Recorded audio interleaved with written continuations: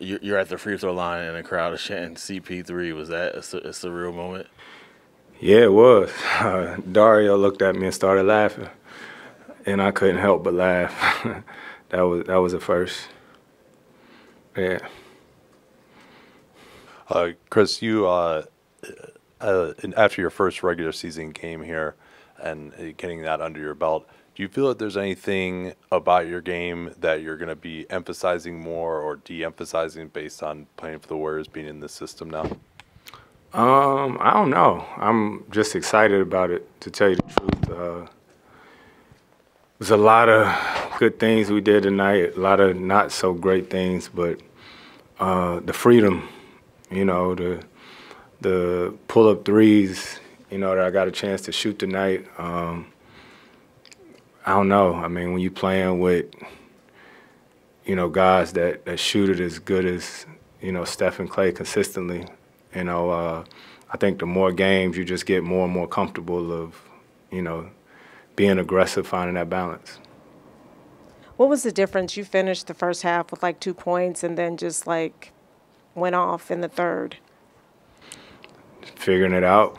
We didn't had all of a few preseason games, and this is our first regular season game, so just figuring it out. We figuring it out on the fly, so I think with more games, we'll get more and more comfortable.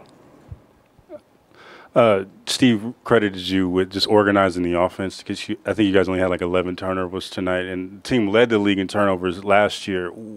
How do you kind of try to organize this offense, and what are you learning as you are, each and every day with these new guys around you, and how you play within this system? This was one regular season game. A lot of them preseason games. We had a gang of turnovers. We had like 22. And one of them or whatnot. And I think the thing we just keep talking about is the balance of playing fast but under control. So I don't know. I'm just trying to figure out how we're going to play this year. It's not about what they did in the past or all this stuff like that. It's about what our team is going to do right now in order for us to be successful. You mentioned the freedom you had with Steph and Clay out there. Do you mean just like open threes, like you're more open than usual from three? Yeah, and that pace of just shooting pull-up threes, and you got a lot more space a lot of times now too with those guys out there, and just knowing that the ball ain't gonna stick. You know what I mean? Like with me either.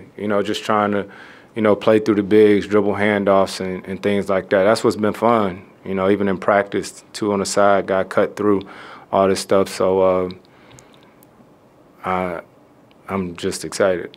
You playing a lot with Moses Moody at times out there. He obviously had a really nice first game today. What have you seen from him? Just his communication. Like I said, we're all getting used to each other. Me and Steph play 2 totally different ways, and so that's an adjustment for a lot of these guys. It's an adjustment for us. But we have so many different units that can play, especially when Dre get back. You know what I mean? So that's going to be a whole nother group of us sort of getting used to each other, but it's promising because one thing about teams is you can tell the spirit. Spirit is something that you can't hide, when guys is frowning or mad or whatnot. So what I'm excited about our team is, the spirit is right. Chris, I know you mentioned that the freedom of shooting, but it was a tough shooting night for you guys overall. Is it something where it's just going to be an adjustment, and because you have that freedom, you have more time maybe to set for your shots instead of just maybe taking the first look? Or yeah, I ain't really worried about the shooting. I've been on a team that missed 27 straight threes. You know what I'm saying? I don't think that's going to be the case over here. Not going with the shooters that we got, you know what I mean, and guys being unselfish and passing up shots. I live with the shots that we got every night. Chris, is there any value to you've known Steph for 20 years or something like that? You've played against him so many times. Did you feel like any of that helped the early chemistry that you had with each other?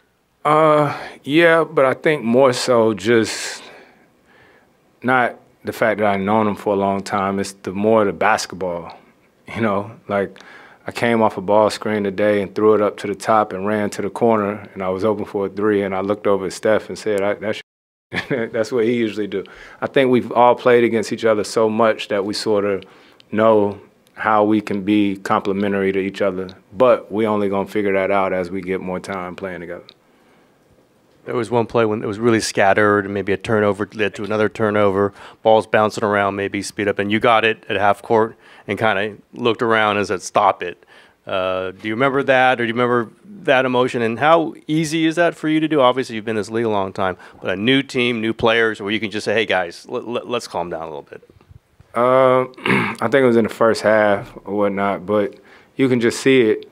You know, when you're watching games, that's what I'm always thinking about when I'm playing, because usually when it get like that, either a bad shot or a turnover going to come.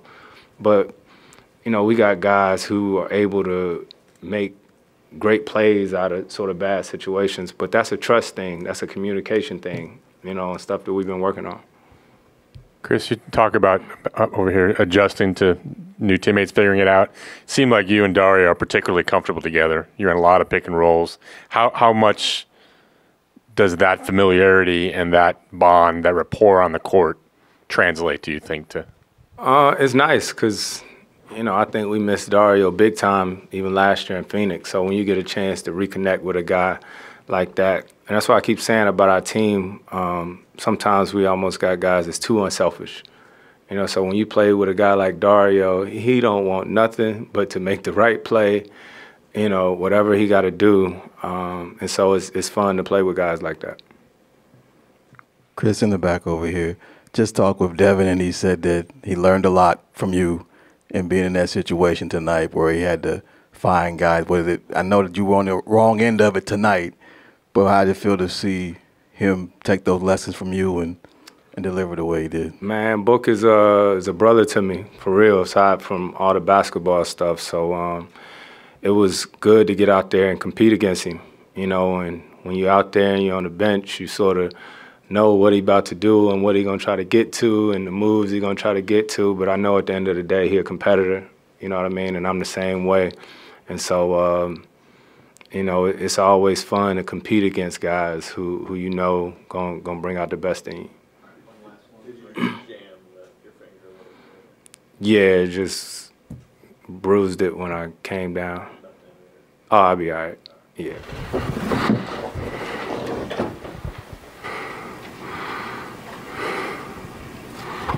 What did you think the difference was down the stretch there for the Suns to pull that out? They made some timely shots. We didn't get stops when we really needed them. Came up with some loose balls that we kind of needed down the stretch, but they just out-executed. I feel like we got good shots, we just didn't make them. And, you know, they hit some huge shots down the stretch. That's about it. I think we played hard.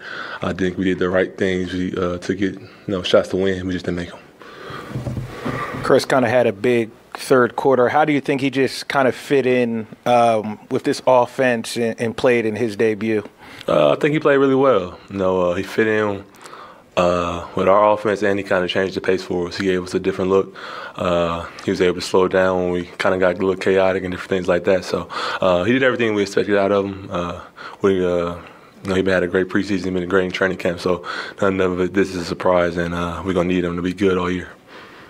I know you're always prepared for whatever lineup things happen, but Kerr has said closing could be anybody. Like, you know, it's just, he's told you guys, he talked about it. Do you think there's a greater preparation now even that, you know, like tonight, Wiggins doesn't necessarily close, that there could be any number of options that could close this game? Definitely. You know, you got to be ready for anything. I think the strength in our team is our depth and all the talent that we got coming off the bench. And so whoever got the rolling is probably going to close the game. That's how Steve always kind of liked to roll. And we all got to be mentally prepared for whatever happens. And when our number is called on, we got to show up. And, you know, we talked about it all training camp. And I think we're going to everybody's bought in. Hey, Kevon. Chris, over the course of his career, has been pretty particular about the way he likes his screen set. What's been the process of you guys kind of figuring each other out in terms of angles and spots on the floor to set screens? It's been a lot of trial and error, just trying to figure it out.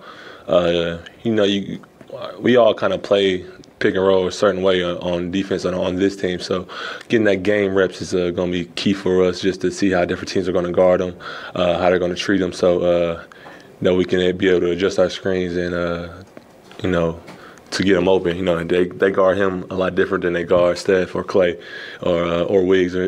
So it's for the bigs to learn to get used to playing with him. But the good thing is he's super communicative about everything, and he's going to talk you through it. So he makes it easy, and he was able to adjust on the fly today.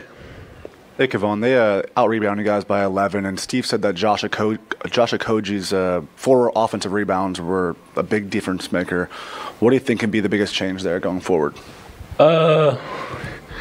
No, he brought a lot of energy to the game. He came up with a lot of loose balls. He was getting all the long rebounds, and I think we just had to be more locked in on the team as a team to try to take out guys like him out. It's easier said than done. He's a great offensive rebounder, but we got to be able to hit him early and discourage him early so he don't try to come in. I feel like we did better down the stretch of rebounding, but it's still gonna take a team effort. I feel like we hit the glass pretty well as well on the offensive end, but I think to kind of set the tone in the first half of being real aggressive with us. Kevon, you mentioned Chris sort of slowing it down when it got chaotic.